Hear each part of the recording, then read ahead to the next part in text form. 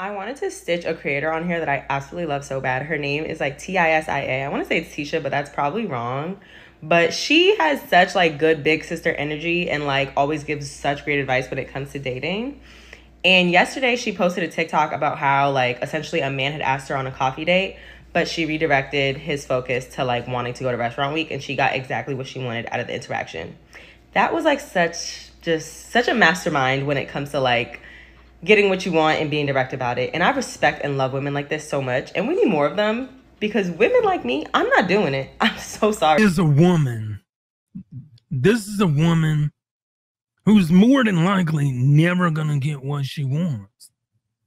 Because this is a woman who thinks she is too good for coffee dates. But in reality, she's not. This is a woman that wants to get everything without putting in any effort.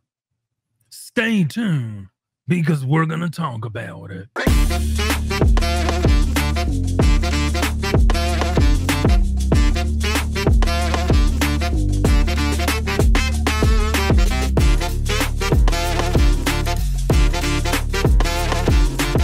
What's going on, everybody, and welcome back to the channel. Don't forget, hit that like button on your way in, tickle that notification bell that will let you know every time I upload content. And without further ado, you know what we're gonna do. We're gonna roll that clip. And it also revealed to me like why I'm single, because there's women like that who will actually like have the patience to do it. Oh shit. Because me, if a man asks me on a coffee date, I'm automatically good off of them. Like, I don't even have the energy and like the patience to like sift through and really be like, actually, like, that's not what I want to do. Can we do this instead? I'm good on it. I'm good on it. It automatically just gives me like, I'm trying to see how little I can get away with to get the maximum effort out of you. And if your first instinct is to take me out for coffee, I'm good. There's actually nothing else we need to talk about. And I feel like that low effort is going to manifest in other ways. Like, I never want to be the exception to someone's dating standards. Like, okay, yeah, you got what you wanted out of that interaction, but like, you know that like every woman that he talks to, essentially, he's going to test it out first and see like, can I get away with just like taking her out for coffee or taking her to get ice cream or taking her on a walk? Like, let's see if she gonna budge. See, here we have Exhibit A. An entitled woman, yet again, who feels that she is too good for a coffee date. And I'm noticing a trend in this new year is that a lot of women don't like coffee dates. Not only do they not like coffee dates, they don't want coffee dates. They don't like coffee dates. And see, here's the kicker. It's not that a woman doesn't like a coffee date or want a coffee date. This is what women are trying to do. They're trying to get by with the least amount of effort, but yet they want the most amount of time.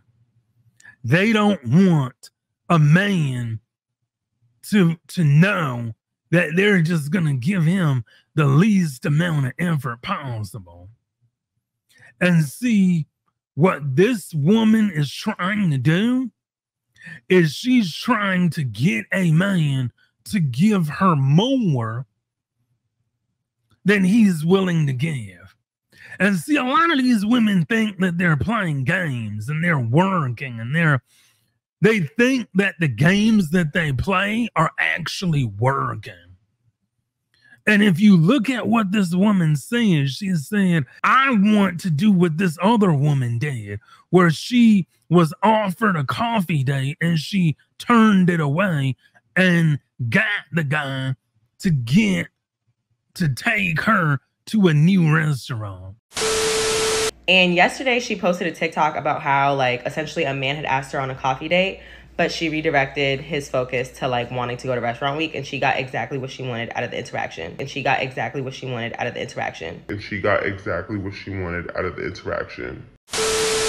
You see, it's over for women in 2024. We're not doing that.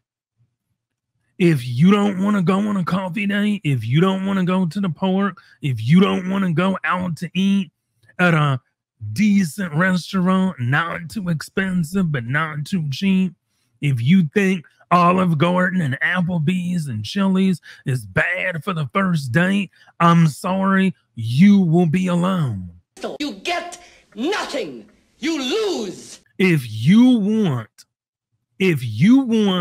to plan the date, if you want to tell us where we're going to go, if you want to tell us where we're going to eat, then you pay. Got him. We fucking got him. About that. Because we live in a world now where women are basically 304s. You're trying to get a man to pay the most amount of money for the least amount of effort. What is that? A 304. Yep. A prostitute. You're using men for money under the guise of, I want to go out on a date. I want to go out with you. No, you don't. You just want our money, our resources, our time, our energy. That's what you want. You want to get a man and you provide the least amount of work possible. You know why women don't like coffee dates? Because you are out of your element on a coffee date. You are out of your element because you actually have to talk. You actually have to care. You actually have to pay attention. You have to listen to your date and listen to what they're talking about and pay attention. When you're out at this 5-star restaurant, you don't have to pay attention to your date. You can just eat food and leave and get a doggy bag and go home. And today's modern woman is no different than the 304s of society, where they're looking to pay to play, but they want the man to pay, and then the woman doesn't want to play. This is, again, I've said it before and I'll say it again, this is the reason why men are going overseas. This is the reason why entitled women are not winning. This is the reason why, because we're tired of the entitlement. Hashtag tired of the entitlement. We don't like it when women act a certain way because they don't deserve the treatment. You see, we're vetting a woman when we take her out to a low cost or low expensive date. Ladies, don't you know that a lot of people that have been married for 15 and 10 plus years, their first date was a low cost or a free date? Maybe they went to the park. Maybe they went to the county fair.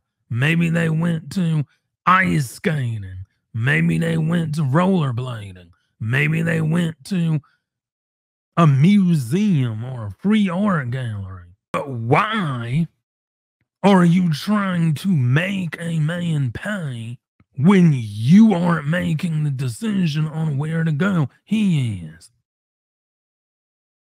And this is why it's important for men to really know who you're dating. Know who you're going out with. Know who you're taking out. Because if you vet a woman correctly, you will avoid 90% of the BS. That's what I'm talking about. That's why he's the MVP. That's why he's the GOAT. The GOAT.